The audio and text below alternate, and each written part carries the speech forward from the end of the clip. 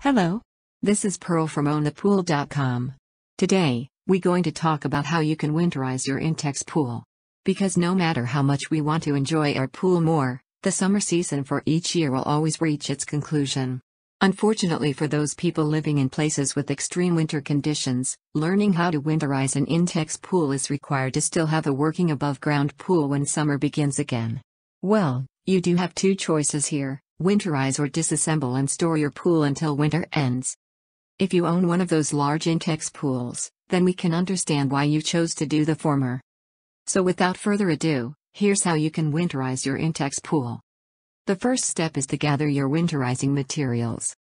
Before you start preparing your Intex pool for the winter, you should gather all the materials that you will need. These are your Intex pool cover, pool pillow, winterizing kit that includes pH increaser, pool shock, algicide, alkalinity increaser, and calcium hardness increaser, your pool cover clips, a set of cable and winch to hold your pool cover. After that, you should start removing your Intex pool equipment.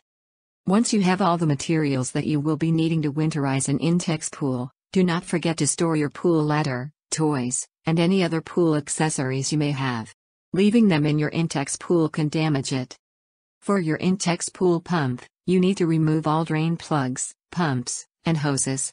Store all the drain plugs in the pump basket so that you keep them all together and you won't have a hard time locating them when you reopen your pool. Next, you must remove your old filter cartridge. Drain your filter, then rinse off the cartridge with a hose. Be sure to leave the valves open, and store the cartridge indoors for the winter. We highly suggest that you replace your filter cartridge, so that you will have a clean one once the new pool season starts. For those using a sand filter on their Intex pools, you should set your multiport valve to winterize, and remove the drain plug at the bottom to allow your filter to drain completely. The fourth step is to clean your pool and its equipment. Make sure that you thoroughly clean your above-ground pool and all your pool equipment. Some equipment can be hosed off while other pieces of your pool equipment like hoses might need to be submerged in soapy water to remove all the chemicals. Let them dry first, then store your pool equipment in a clean, dry place, away from direct sunlight. Next, you have to balance your pool water. Test the water and add chemicals until your water is properly balanced. Your pH should be between 7.4 and 7.6, chlorine should be between 1 to 3 parts per million, calcium hardness must be between 175 and 225 parts per million, and alkalinity should range from 100 to 150 parts per million. We advise that you aim to get on the high side of those ranges above before you close your Intex pool, since it'll take a while before you can adjust your pool water balance again. The next thing you should do is to begin adding your winter chemical kit.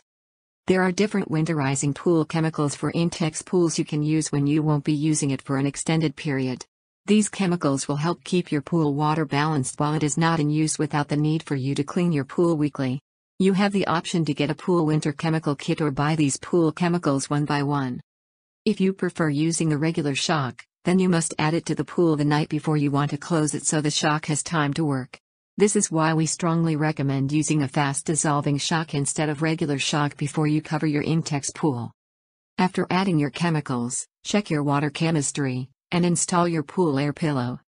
For those Intex pool owners living in cold climates, placing a pool air pillow is a must. It helps protect the sides of your Intex pool cover and the walls of your pool from damage. You can use a pool air pillow to keep water and debris off to the side of the pool. This makes it easier for you to reopen your Intex pool. Lastly, you need to cover your Intex pool. To avoid any dirt and debris from falling into your Intex pool and the cold weather from affecting your pool's water balance and chemistry, using a pool cover to cover your pool is needed. Throughout the winter season, regularly check your Intex pool cover and do your best to keep it dry. That's everything you need to know when it comes to winterizing your Intex pool. This should help you enjoy your swimming pool for many pool seasons to come. Thank you for watching. For more Intex pool maintenance and care tips, visit ownthepool.com.